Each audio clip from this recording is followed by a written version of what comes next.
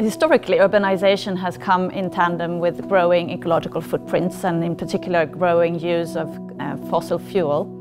So urban dwellers, people living in cities, currently account for more than 70% of the global carbon emissions. It does not have to be that way.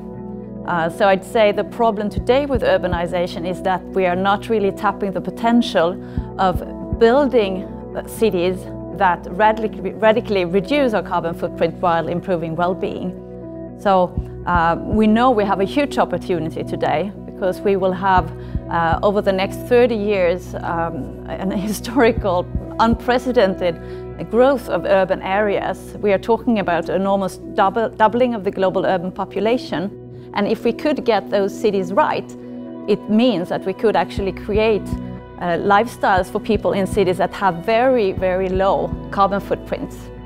People can still have a better quality of life with cities that are greener, which allows more physical exercise like biking, and just not having to drag 1 ton of steel with you every time you're going somewhere. Just be able to use smart collective transport and have public spaces, green spaces, regain areas that have so far been occupied a bit by the car. All the new urban area needs to be constructed with the best available technology and using best practice urban planning.